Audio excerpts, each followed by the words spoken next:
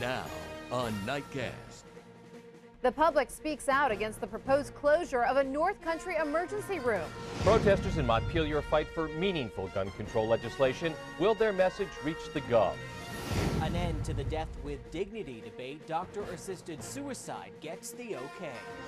Another North Country meth bust. The total number of such busts now nearing half a dozen. A national interstate showdown in Shamrocks at the state capitol on the sports desk. You're watching Nightcast, where the news comes first.